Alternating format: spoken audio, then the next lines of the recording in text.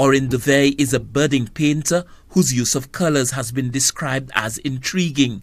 His father, Crispin, says even as a baby, Orrin displayed a very keen interest in colors. Around the age of 12 or so, he took an interest in some TV programs, and he would, these art and craft programs, and he would try to reproduce what he had seen.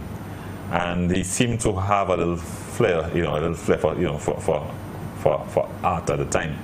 And shortly after, he started taking art lessons, but he stopped after a while, and it became once again latent, and it's only really around 2017 that he started in earnest again, and since then he's blossomed. As an emerging painter, colors are central to Orrin's portraits. On Saturday, the 2nd of November, Orrin will stage his first exhibition, a solo display at the Mecurator pop-up gallery on the Star Publishing compound at Massade in Grosile.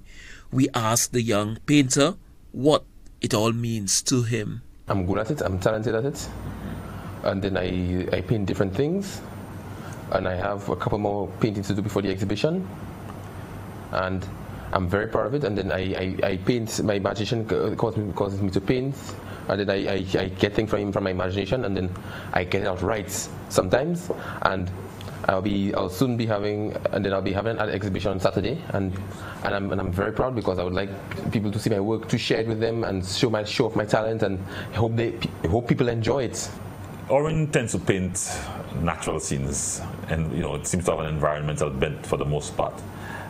Not quite sure he got that from, but he also leans towards the abstract, and so it's what I'd call abstract environmental art.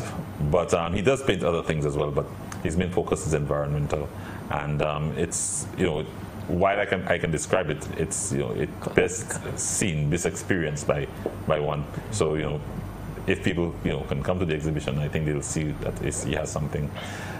He certainly has a different approach. He uses his paintings as an outlet for his boundless energy and his lively and vivid imagination. He wants all who set sight on his paintings to simply find joy. Stanley Lucian for the HTS News Force.